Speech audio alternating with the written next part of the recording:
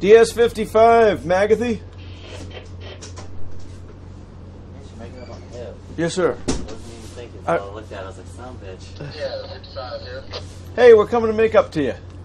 Okay. You close? Yep. Alright, give me 2 minutes to get some stuff on. Yep, I'll see you up in the bow. We're going to make up in the bow. Okay, where y'all taking us? 51. Roger that.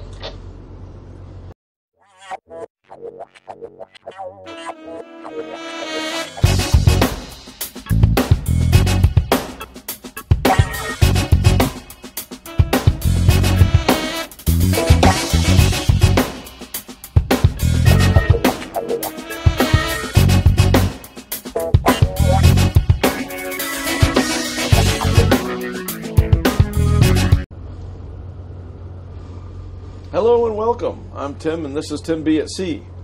And today we have to take a barge off the dock, and although it looks really nice here, it's pretty windy.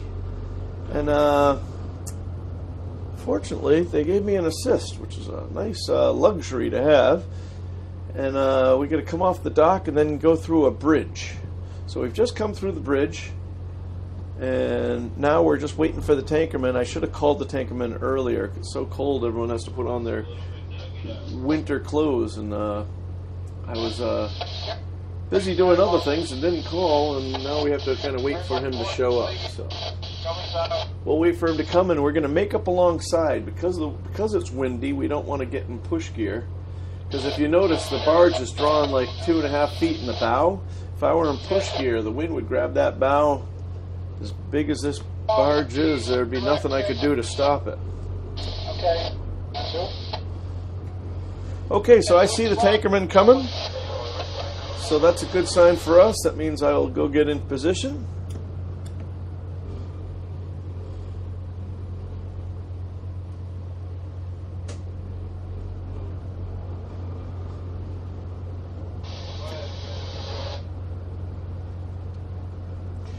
Now, I traditionally like to be made up a little bit further aft, but the guys on this tug like to get made up more towards the middle.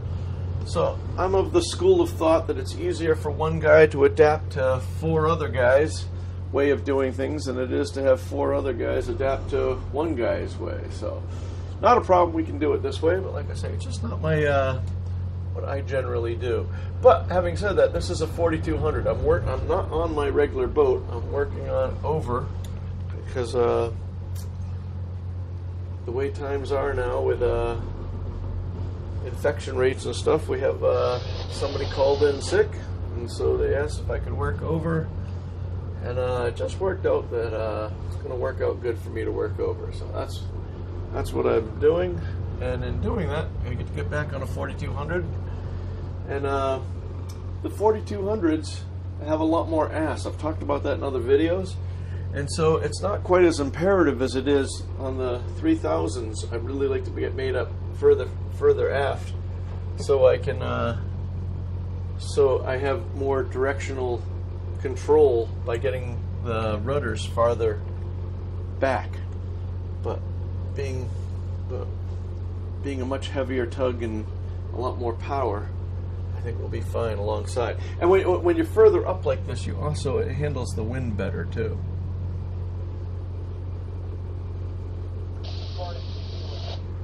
So now I hope you're able to see that. What they're doing now is the deckhand is setting up what we call the tow strap, and this is basically a big circle. It's a line that's spliced together.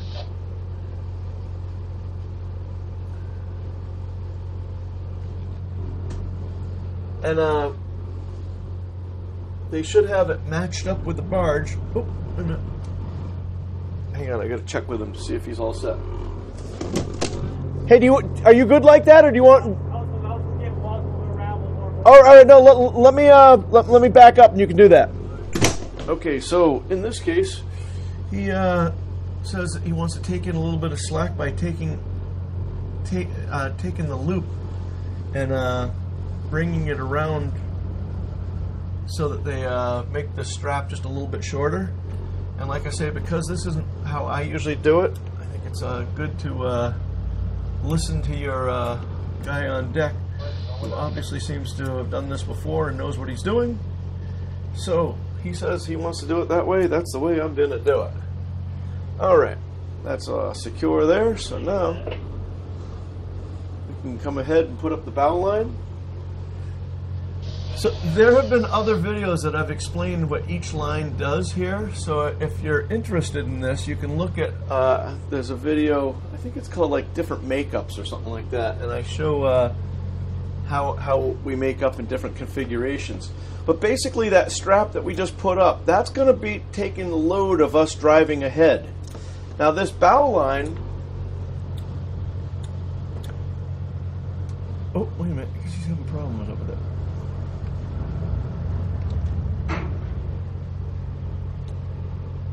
Maybe not. I guess he's offside. It's tough when you're not with the crew. It seems like when you're with your own crew, you don't have to say anything. Everybody knows it's a corrugated dance. But getting on another boat, you have to kind of figure their rhythms out. But anyway, the bow line is a crucial line because this is the line that's going to help us if there's ever a problem. This is the only line that will help us if we have to stop the barge or slow it down. By when you back up, all the pressure is going to go on this bow line. The other thing the bow line does is if we make a turn to the left or to the port, that will help out the bow line will take all that strain. Now the stern line that we put up is basically just, it's only there just to turn to the starboard.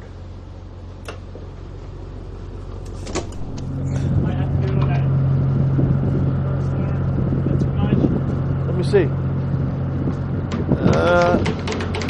Yeah, we're probably going to need a little bit more. Oh, all right. Okay, so right now I have too much pinch. Talked about pinch in the other, I think last week's video or a couple weeks ago. And so this time I got too much going on. So he's going to readjust the strap and try to give me a little bit more. There we go. Now hopefully this won't be too much. It's one extreme to the other. Okay, so to go over this again, the towing strap is just to go all the pressure going forward. The headline is to turn to the left and to stock or back. And the stern line that we have yet to put up only keeps the stern from popping out. Okay, so we had a little problem with the wireless mic. I had walked down to the doghouse, which is, if you look down this, you can see the deck, the 01 deck. Walking back there, and then if you took a right, then the doghouse would be there to run the winch. So I had carried, here's me going right now, and you can see me walking down here, and I have the mic with me. The problem is that the distance and going through all the metal, and then of course the doghouse is made out of metal too, was enough to have the mic clip in and clip out and clip in and clip out. So that just wasn't going to work. So I've tried to do this little voiceover for you in the meantime.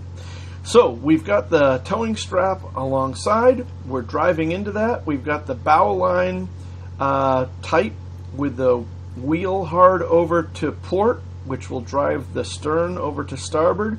That's as much pinch as we have here, but I'm counting on, after putting up the stern line, tightening that up, that I'll be able to suck some of that pinch up and get it or have a real tight makeup. Now you see the tankerman is throwing down a hook line, heaving line, hook line, whatever you want to call it. He's got a hook on there. Another thing that I haven't told you about the 4200s is that 4200s have an amazing winch on it, especially the older ones. The newer ones have the same winch, but it doesn't seem like they have the same power. They have a smaller engine that runs them. But these old 4200s, and I say old, they're very new compared to most of the fleets around, but with this company it seems like we have all these brand new boats. And anyway, these ones that have been around for 5 or 10 years, they have these massive 6-cylinder John Deere engines that run these huge intercon winches. And this, in the 4200's case, it's a double drum winch, so it's not like the winch that you see on the boat that I normally run. One side will have all the wire for towing, and the other side has wire as well, but it will have you know, this Amstel Blue soft line on top of it, kind of like Kevlar stuff.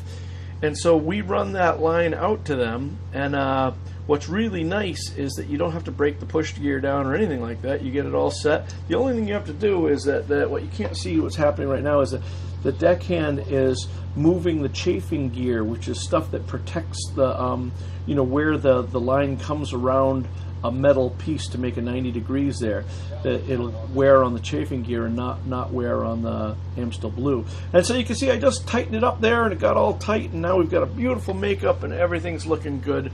And so that's about where I'm going to leave you, and we'll turn the mic back on. All right, see ya.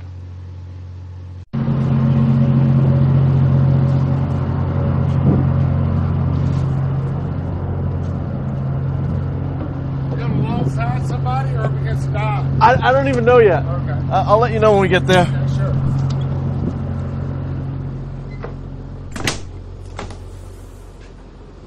Okay, so now I just got to talk to my assist tug.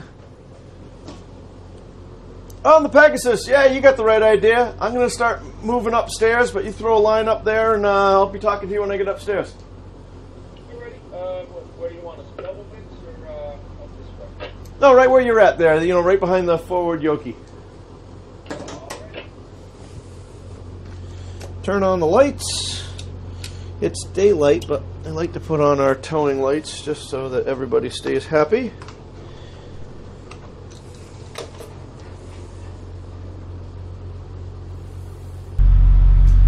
Okay, and we're here.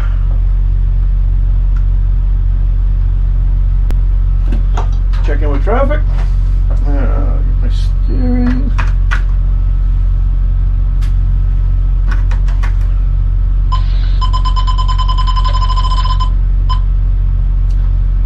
Traffic from the McAfee.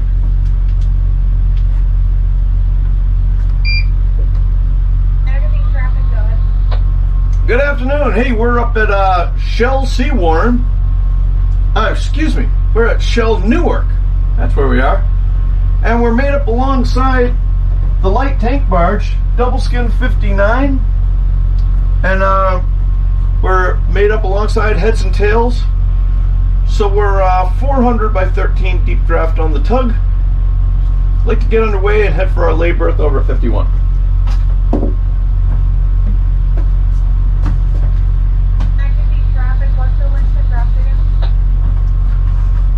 Hey, you know what? I made a mistake. It's the double skin 55.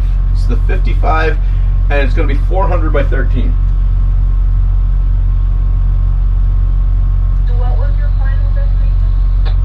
Our lay berth at berth 51.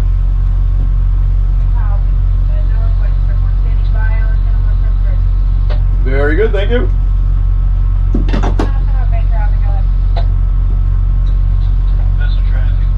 On the Pegasus, you got me on this one? Yes, sir, loud and clear. Alright, looks like we got some action on the bridge. So, I guess we can start taking things in. Chris, why don't you take things in, and Pegasus and I will hold you right here. Alright. Alrighty, and I'm working about a quarter ahead. Yeah, that's fine. We're northbound towards the GW.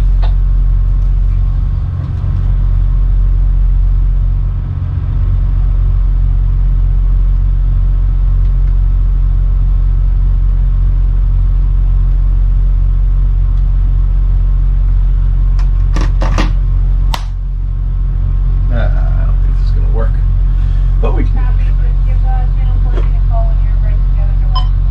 Now I got to call the bridge. I see that the bridge is down and there's trains going across it, so we're going to have to wait. Lehigh Valley Draw from the McAfee.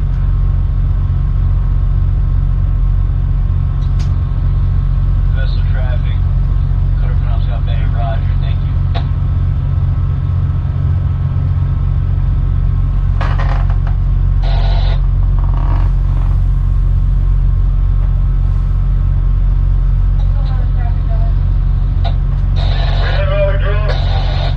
Hey Cap, I see that you have some action on your bridge there. When you're ready, when you get done, can we get a lift from you to be outbound with a double skin 55 and the assist tug Pegasus? And this is the tug Magathie. The Magathie and Pegasus again. Alright, when the train clears, you need a lift. That's a Roger. Very good, thank you. Sometimes I find that some of the bridge tenders are sorely lot. But this particular guy, awfully friendly today. Very nice. It's really cold out, and it's supposed to get down to single digits tomorrow or tonight. And makes me wonder why I didn't just go back to Puerto Rico. I'm gonna have to thaw out there. But anyway, as cold as it is, none of us mind the cold as much as we mind the wind. And with January, it used to just be times in the winter, but now it seems more often than not the wind is blowing more and more and more. There's regardless of your political stance, whether a mariner will tell you that he believes that humans are part of climate change or not, very few mariners, I think, would tell you that there's no such thing as climate change, or if they do, they'll just say how, yeah, there's no such thing as climate change, but it's a lot windier these years now than it was 25, 30 years ago. We used to get wind back then, and then it would go away. Now it seems like we got wind all the time, which is the perfect time to own a sailboat. Maybe not when it's single digits and freezing and snow. However, if it's going to be windy, a great time to have a sailboat. So, if you're wondering what I'm getting at, for those of you that are new to my channel, welcome. Thank you for watching. And if you get a chance, please run over to SV Paquita. That's my other channel, where I have a sailboat that I sailed from New England all the way down to Puerto Rico. And I'm there now and working through the bugs of the boat and learning the different things about it and becoming a more, you know, I spent my life on the water, but I haven't, I'm not really a sailor. You know, I've sailed before, but I think that to get good at anything you do, a major ingredient is time. And I just don't have as much time sailing as I'd like, especially because I have some might say delusions. I like to think of it as a dream of someday sailing around the world. And so I figured this would be a fun channel to make. So those of you that have watched sailing channels might know that there's a million sailing channels out there, and it's usually dominated by the young and the beautiful, or the people that can afford things that most of us can't. But I'm just a lowly old tugboat guy that's managed to navigate through 2 divorces and get 2 kids through school. So I'm just a regular kind of guy. If I can do it, you can. And I bought a boat, and I'm using the skills that I have as a mariner to hopefully help me down the road, but I still have to get the years and the miles under the keel before I call myself a real sailor, sailboat wise. And if that sounds like an interesting journey for you, I welcome you to come. I'll put a link in the description below. And maybe if I do this right, if I remember, I never remember to do this because these are recorded and then I put them up a long time later and I don't remember everything. Maybe I'll put a link up here if I can remember to do that. Alright, so back to tugboats. It looks like we've got all of our lines in. Hey Chris, do you have one line that you can leave us, or is that going to be a problem? No, I can wrap this one right up here like a back one if you don't mind. Have we moved it on the dock at all since you've been taking them in? No, we haven't. Alright, no, take them all in then. We're just going to wait a while for the train to get off the bridge. So take them all in. Pegasus doing an outstanding job holding us here. Alright. Okay, so if you wonder how we're being held up here while he's taking in the lines, my assist tug is at the top, so he's pushing me this way. And I'm doing what I would call a full left twist. So my rudder is hard over to the left, my starboard engine is forward, my port engine is back. So I'm twisting, trying to twist the bow out, and he's pushing the bow in. The two of those work together and cancel each other out and push the whole barge sideways. So we're getting a lot of force up against the dock, which is keeping us from sliding forward or back, which is exactly what we want to do.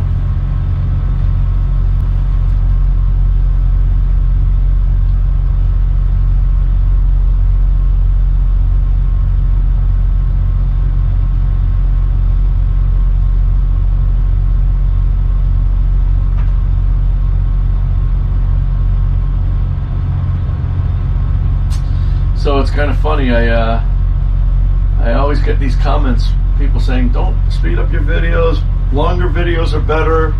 So I made one a couple weeks ago that was like an hour and 15 minutes, and it was pretty well received, and everyone was like, oh yeah, we want longer videos, let them run, let the cameras run. Well, here's part of the job nobody talks about. We're up against the dock, we're ready to go, we can't go anywhere for one reason or another. In this case, it happens to be probably a couple miles worth of freight train going across a bridge. So they can't open that bridge until that train's gone by. And I don't really know the whole workings of the train industry, but I would imagine you don't see them flying over this bridge. So I imagine there's some sort of speed limit to keep a rickety bridge up, or keep it from becoming rickety, maybe I should say.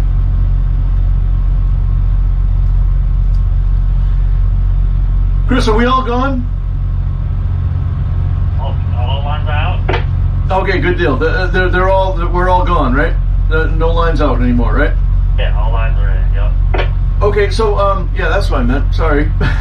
Hey, just keep an eye on things. If you see us move, let me know. But I think we're gonna be fine. Okay, yeah, it's coming back around just there to watch it. Excellent.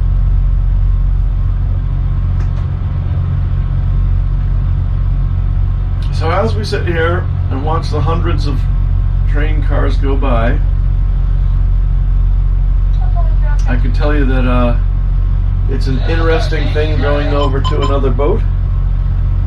In other years, I used to work over quite often, and it was a regular thing for me. But since my divorce and since my buying a sailboat, it turns out I found that I don't like working over as much as I used to.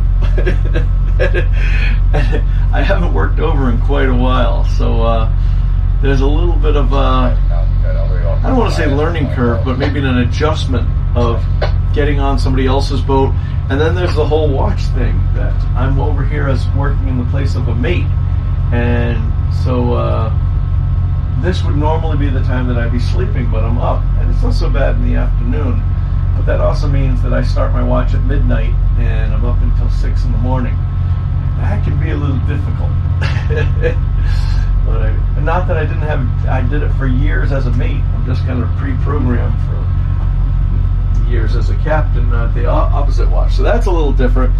But what makes it all worthwhile is there's a great captain over here, and he's probably the youngest captain in our fleet, and he's been a captain here for a long, long time.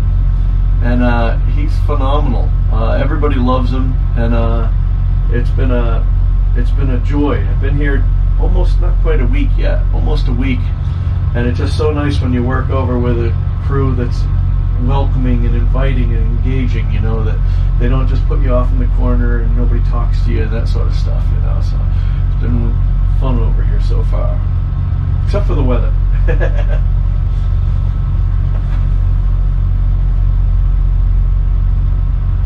Okay, so now it looks like the trains are stopped on the track. So this could be a very long video.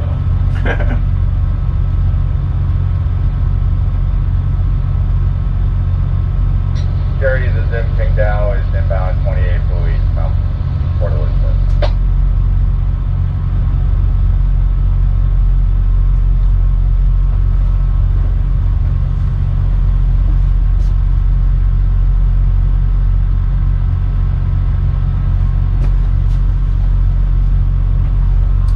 I should point out some differences between the 3000s and 4200. The reason why they call them 3000 and 4200 is that the 3000 class has 3000 horsepower and these have 4200 horsepower.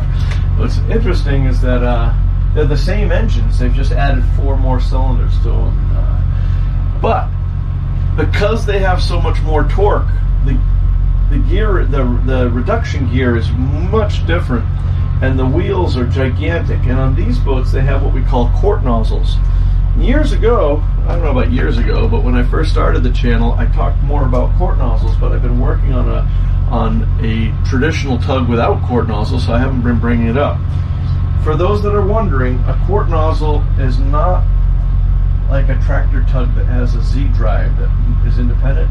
It's basically you have just a regular running gear with a propeller, but you have almost what is equivalent of an airplane wing that goes all the way around the propeller, and it's solid and it's fixed.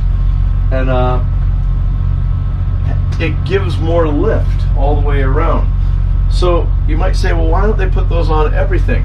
Well, with everything in life, there are trade-offs. There's benefits and things that are negatives, and so pros and cons, I should say. So with quart nozzles, they increase your thrust quite a bit.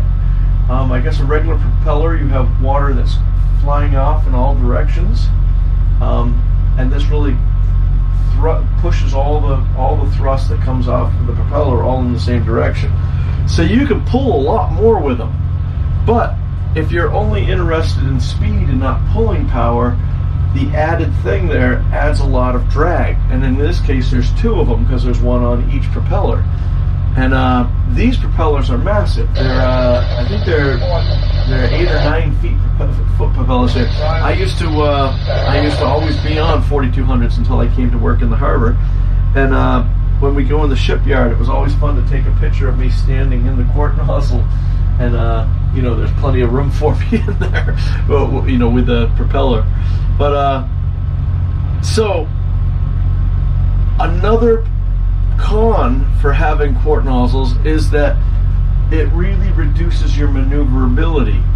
You're not quite as agile as an open wheel boat would be. There's a couple of reasons for that. One is because so much of your thrust is vectored straight out behind you. Even if you put rudders on, still a lot of it's coming up. And you might look at that aft camera and you see the water coming off to the side, and that's good, but that's just showing you what you're seeing on the surface is just a small percentage of the water that's being moved, you know, 13 feet down. So anyway, there's the Now, if you're a TIC guy, you can probably get, but you can't run to the fucking hammer. somebody's yelling on the radio there. But anyway, another thing that makes them less agile is if you're familiar with prop walk, maybe you have a boat, especially this happens a lot of sailboat guys know this, that if they have a regular, what we call a right-handed wheel, and the way they talk about right-handed or left-handed wheels is if the boat was out of water and you stood behind the boat and looked at it, if the propeller turned to the right, that would be a right-handed wheel. If it turned to the left, it would be left. And 95% of all of them out there that are single screw all turn to the right. So it's very common that on a boat, like a sailboat, before you get way on, when you start to back, it'll start coming back, but it will also back to port. It'll start moving to port. And that's a direct result of what we call prop walk. And that's where the propeller is grabbing the bottom or the water underneath it and moving you, you know, with the torque of the propeller, moving you off to the left. Well, when you have a quart nozzle, it's not grabbing anything underneath there. So it almost, even when you back, you're still having vectored thrust. So much of the prop walk, if not all of it, has been reduced or at least, or almost eliminated. So these are things that make having quart nozzles different.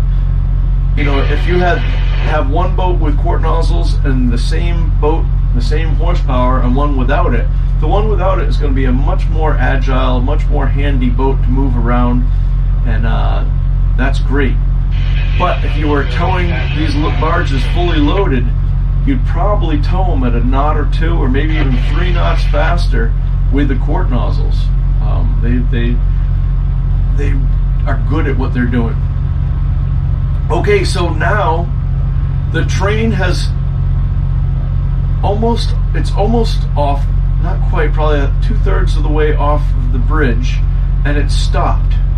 So that probably means that he can't go up. Oh, it's starting to move again. They must have heard me. There we go. So he's probably got to move all the way off the bridge before the bridge operator can start opening.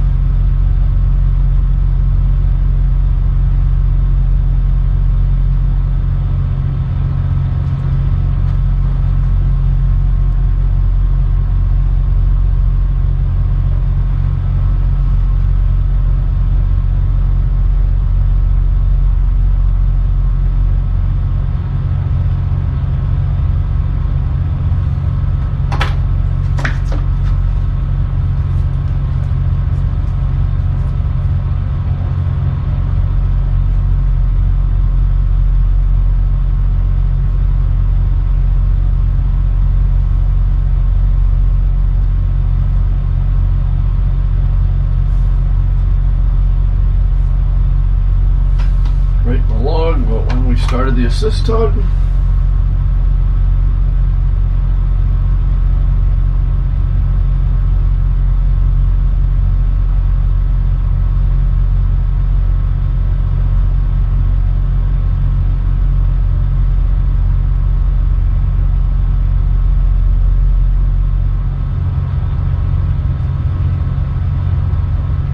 All right, as far as the bridge, as much bridge as I can see, the last train car has finally gone past my field of view, so that's a good sign. But I don't believe he could just yank the bridge up. I think that he has a protocol of a million different things he has to do to get before he can get clearance from. We have only go to the magazine, the Pegasus. We're going up. Very good, thank you, Cap. All right, on the Pegasus. Let's do this. Why don't you go all stop and give me a clutch on to astern. Alright, so now what we're going to do is exactly the opposite of what we're doing. I'm setting my rudder all the way hard starboard, coming ahead on the port engine. Doing a left twist right now. He's going to start pulling the bow out. Right now the stern is coming out faster than the bow. And remember, when I say the bow, it's whatever relationship is to the tug. So literally the bow of the barge is behind me. Head on your stern. But the working bow is what's ahead of the tug, and that's all we really talk about. Very good, thank you.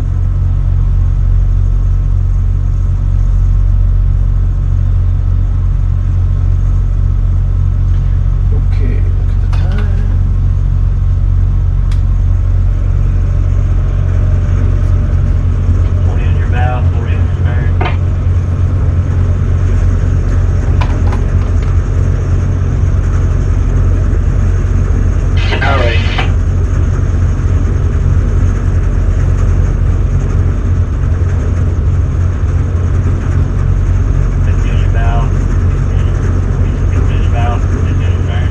Very good.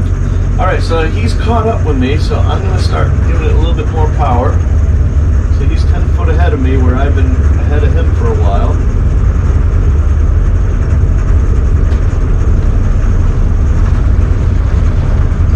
On the Pegasus, are you guys alright with me dragging you through the bridge? Alright, so what my plan is, once we get her out here a little way, I'm going to have you go all stop and just ride along.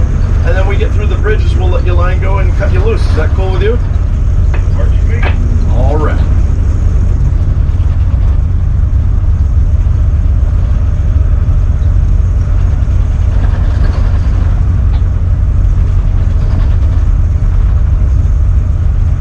All right, on the Pegasus, you go all stop and just flop around. All right, all stop. All right.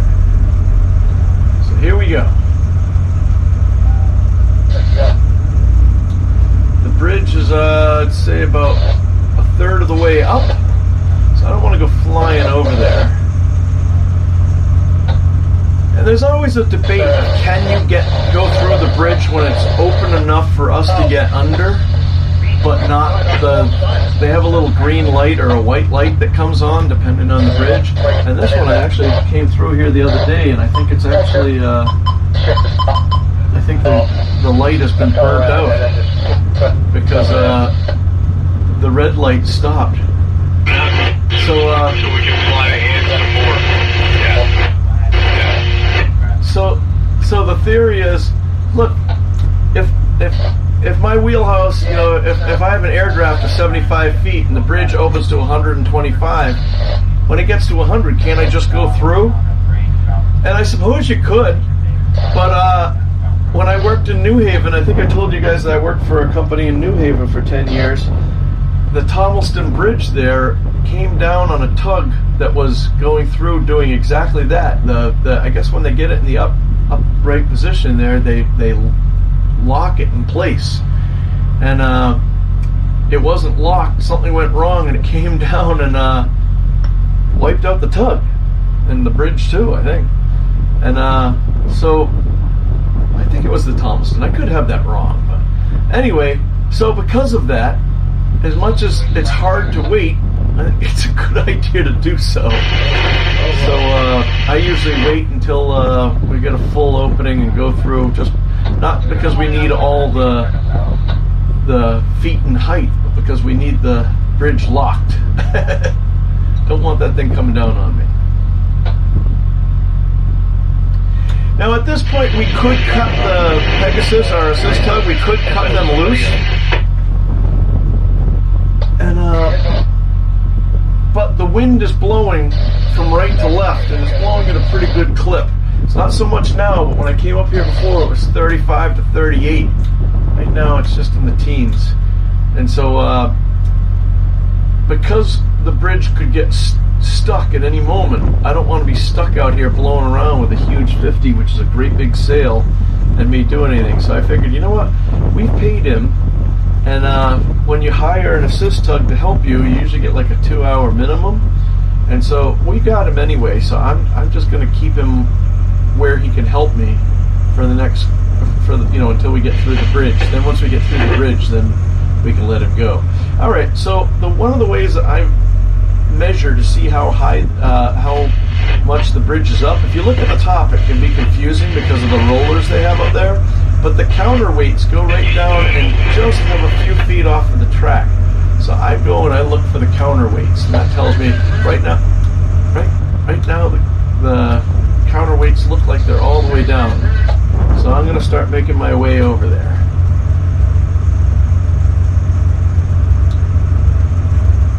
Anybody's wondering, we're doing 2.6 knots, but we're increasing right now.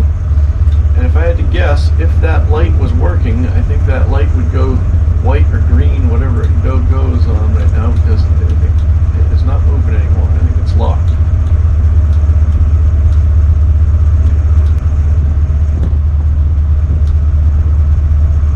So now we're up to 4.2.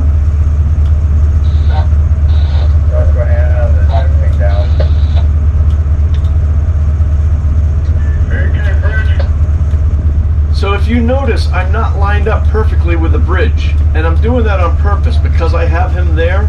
I'm going to be coming around like that because the wind is blowing me all the time. If I lined up straight, I'd be crabbing down on the bridge. So I want to make like a big arc with the apex of the arc being right underneath the bridge. At least that's my plan. We'll see how well it works. My poor deckhand up there is freezing to death, and he has to stay there to let the Pegasus go, so he probably doesn't like this idea as much as I do.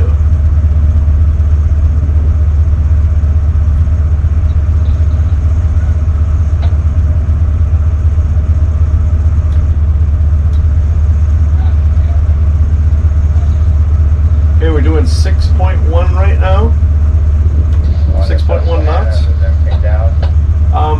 The makeup is good with him alongside. I'm carrying just about zero rudder to keep it straight, but I'm still trying to rotate a little bit to the right, like I said, to make this turn so that I get under the bridge right in the middle of my turn. Okay, we'll see you 44.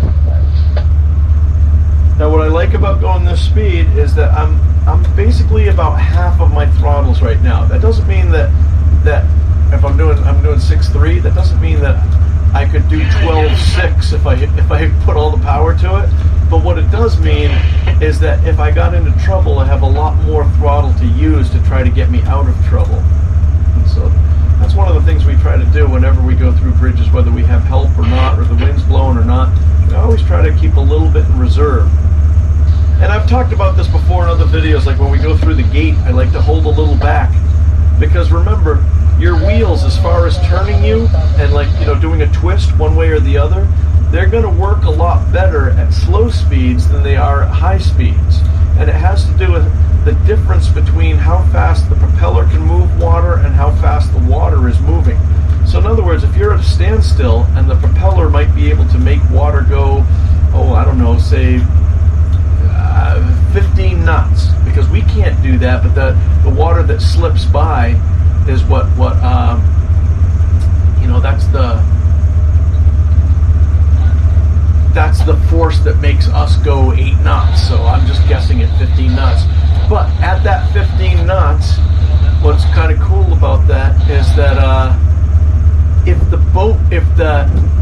that you would have 15 knots of difference between still water and the boat. But if you were doing 10 knots, you'd only have 5 knots of difference between the water coming by the propeller and coming by the rudders and the water that you're around. So I don't know if that makes sense or not, but that's I know it works.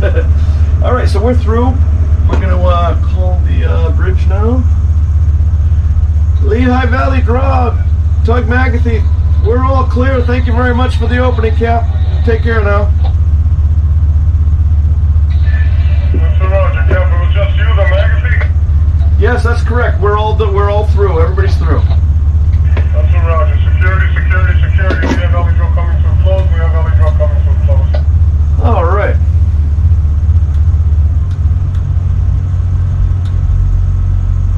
All right, on the Pegasus, I just brought her back to clutch. You do what you need to. Take in your line. Thank you so much for a great job.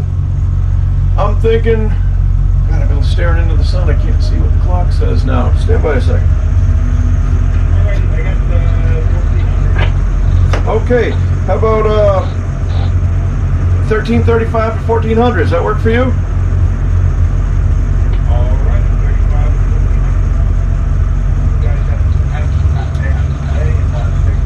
Thank you so much. You too, Cap. Great job. All right. Now I got to write in the log. Okay, so now we're already feeling the effects of the wind since I've slowed down. The wind is blowing us over. So I got to pick up the speed again. I slowed down for him.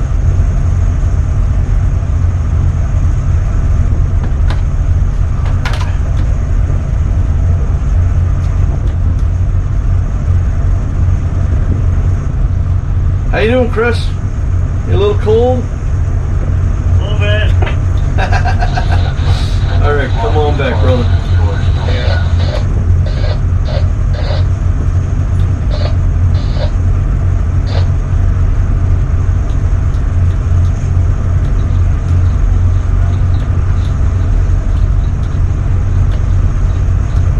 On the Pegasus, you aren't writing in the log, are you? Okay, good deal. I saw you headed off that way. I was like, oh my God, he's probably got us back to the window. No, I'm just going up a little bit. Got her off, Frank Wizard. Yeah, so I figured I'd get over the side. Ah, you're a gentleman. Thank you so much. That's Roger, Cap. I'll let you know. Okay, so now I'm through the bridge. I got to check in with traffic. Traffic from the McAtee.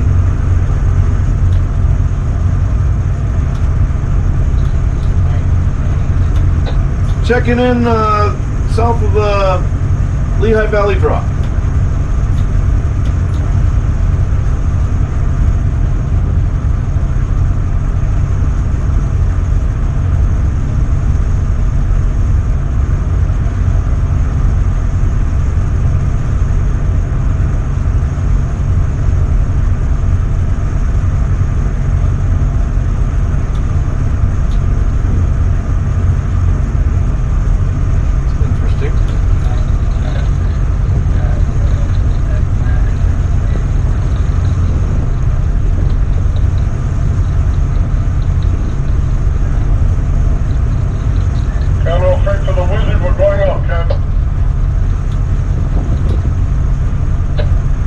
Okay, very good. I'm going to berth 51. Thank you so much.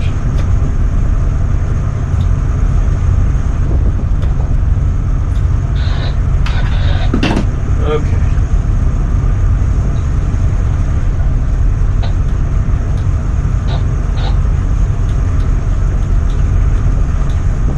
Oh, hard staring into that sun. So cold. Not exactly sunglass wearing weather, but maybe the sun reflecting off the water doesn't really care what the temperature is.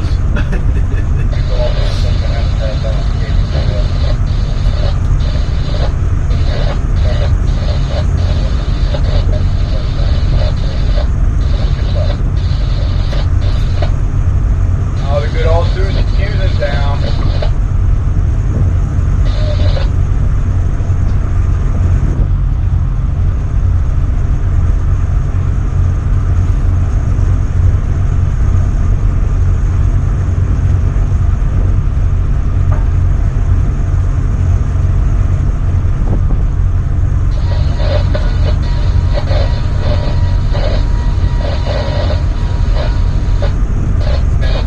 So you guys have probably figured it out already, but I said when we were making up to this that making up alongside, you have better control over the barge when it's windy.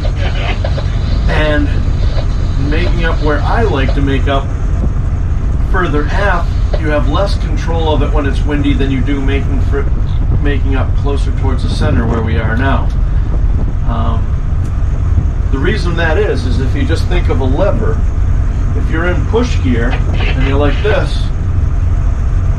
a little bit of wind over here has a big force on it, you know, through leverage, a lot more so than if you were made up like this. It doesn't have as much. And seeing as how the tugboat is, you know, 110 feet long or something like that, so by making up alongside instead of push gear, you've reduced the size of the lever by over 100 feet. And then the further you move it up the barge, you're moving the pivot point further up as well. So all those things contribute to giving you more control of the barge. And if you say, well, why don't you do that all the time? Well, you know, like we were talking about before, how there are pros and cons to everything. When you're made up further aft and the wind isn't blowing, you can move around a lot more just because you have more leverage on the barge back there. The further up you go, the less leverage you have on the barge, you know, doing it yourself. You know, you're moving more of the barge instead of having it just snap around. I hope that makes sense.